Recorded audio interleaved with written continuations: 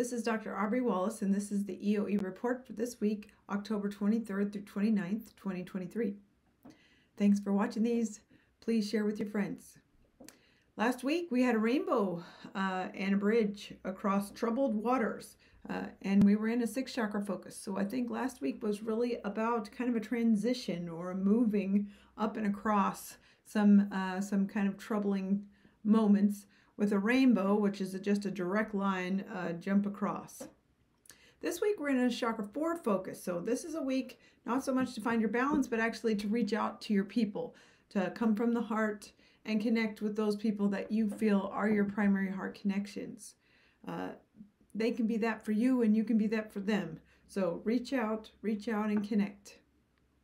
This week we had precipitation all over the map. Precipitation comes in as raindrops on a map, and it means the actual materialization of matter from spirit. So precipitation often represents a mystical aspect on a map of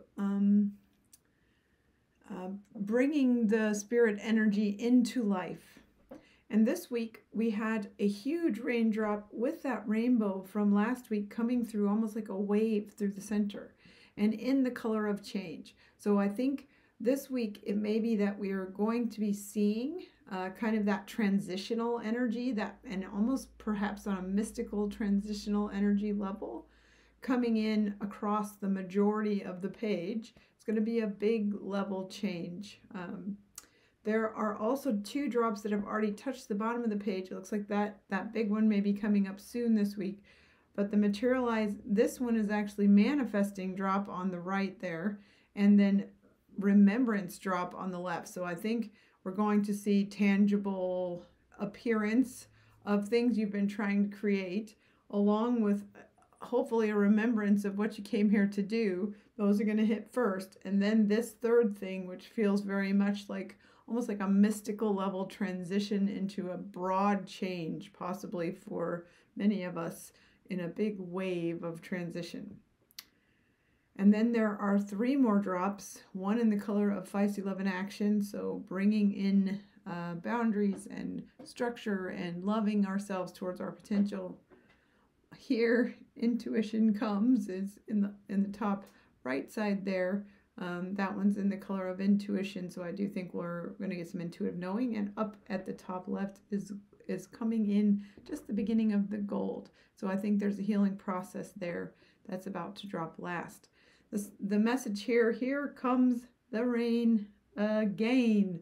So I do think here comes the rain is in the color of unconditional love. So allowing for the rains to come and allowing for us to just be careful and loving with ourselves as these changes and transitions may show up. And that this, in the end, will be surrendering to grace-colored gain. So I do think we'll find that we gain in our ability to surrender to grace and allow I'm feeling almost like a mystic level here, kind of like the earth itself is in transition. So I hope you're able to feel and be gentle with yourself as we move through this kind of precipitation of spirit in your life this week. There are 6 raindrops, which is usually a very mothering number, mothering energy. So I hope that in this we're going to be feeling connected a little bit more to the aspect of feeling mothered.